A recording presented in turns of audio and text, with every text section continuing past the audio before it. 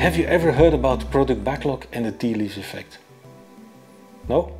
Let me explain it. If you like to drink a glass of tea or a cup of tea sometimes, a lot of people like that. And a lot of people have the situation where the little tea bag is torn, it's ripped.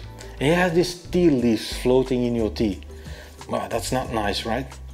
So, and the funny effect is of the tea leaves in your tea is that once things calm down, you leave your tea alone, they go to the bottom.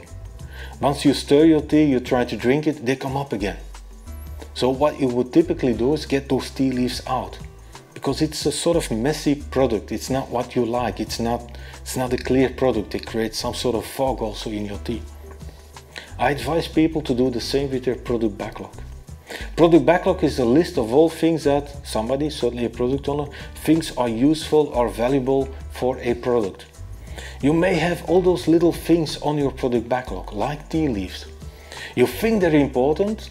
Once you get work and you stir your product backlog, you go to work, they pop up. But you know, once you really are working and you calm down again, they drop to the bottom of your product backlog again.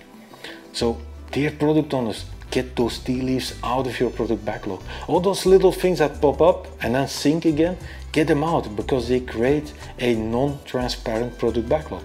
So, product backlog and the tea leaves effect. Remove those little tea leaves from your product backlog. It will create a more transparent product backlog. And you know what?